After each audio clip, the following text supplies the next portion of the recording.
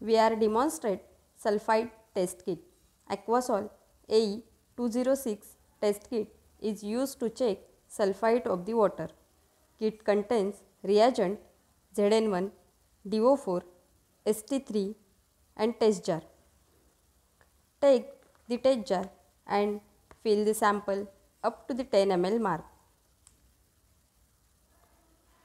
Add 10 drops of reagent Zn1.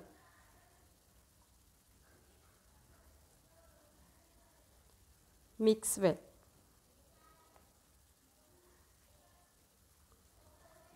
Then add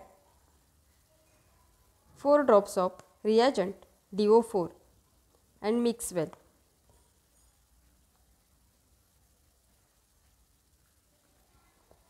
To estimate the value of sulphite, we will add reagent St3 dropwise, counting the number of drops while mixing until the color change from colorless to blue.